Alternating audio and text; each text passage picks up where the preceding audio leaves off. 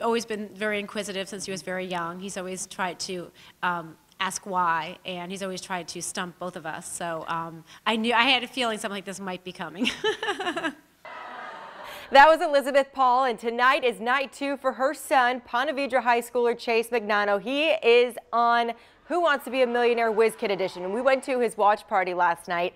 He's a sophomore at Ponte Vedra. You can watch the show on ABC 25. Now, Chase said that his favorite subjects are math and science, which obviously came in handy on the show, and he says that he enjoyed the experience. Of course, it was nerve-wracking. I don't think I've ever been more nervous for anything before, but I mean, preparing was so much fun. Getting to go on the show and see like behind the scenes of how such a popular show works was incredible.